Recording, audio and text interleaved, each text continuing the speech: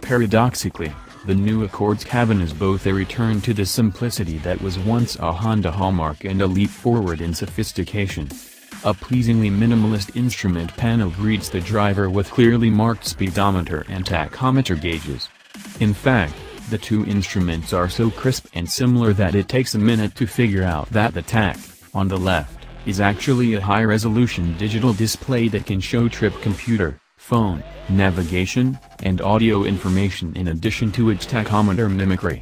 Strangely, we couldn't figure out how to call up any sort of digital speedometer, except on touring models equipped with a head-up display. View 113 photos. Material selection and build quality are top-notch, with nicely grained plastics, soft leather, and even convincing faux wood trim. Just don't touch, as there's no texture to match the open-pore appearance. The three climate control dials that adjust temperature and fan speed remind us of Audi knobs, both in their design and in the way they satisfyingly click through their motions. The front seats are well padded and enveloping, while rear seat legroom is positively palatial, having benefited from the wheelbase stretch. Stowage space is generous, too, with a deep center console, nicely sized cup holders, and a large bin at the base of the center stack with a USB port and a 12-volt outlet. We can finally applaud Honda for admitting its mistakes with its infotainment interface.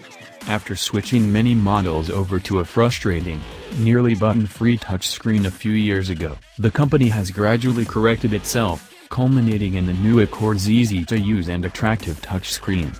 It combines the volume knob first seen on the new CR-V with the redesigned software first implemented on the new Odyssey, while taking the extra step of adding a tuning knob and 8 hard buttons flanking the standard 7.0-inch or optional 8.0-inch screen.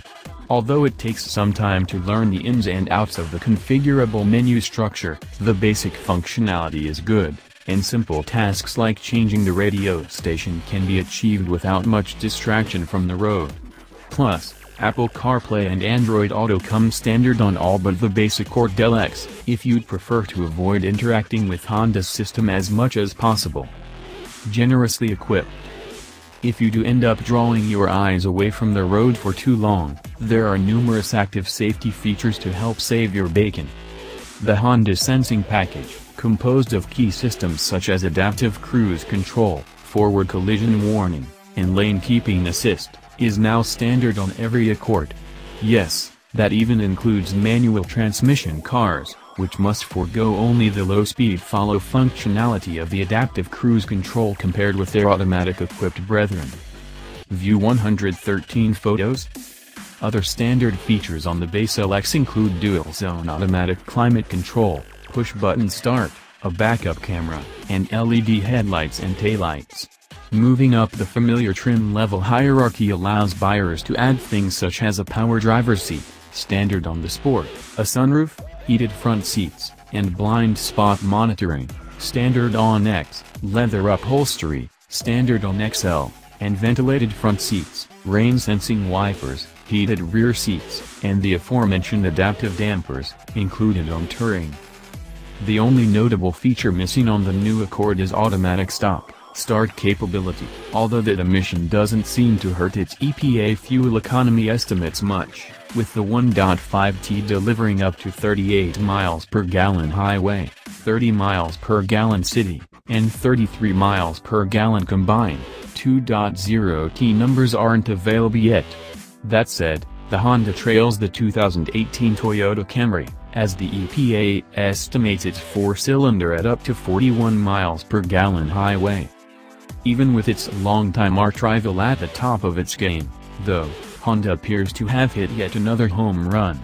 Like nearly all the Accords that came before it, the newest example remains a beautifully engineered, high-quality, and affordable automobile. Prices start at $24,445 and run all the way up to $36,675.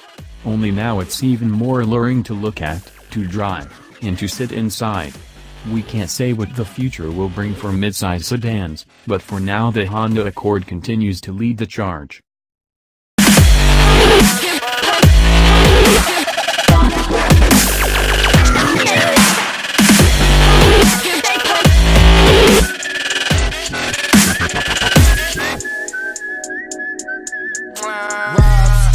Two damn phones, Babylon's came.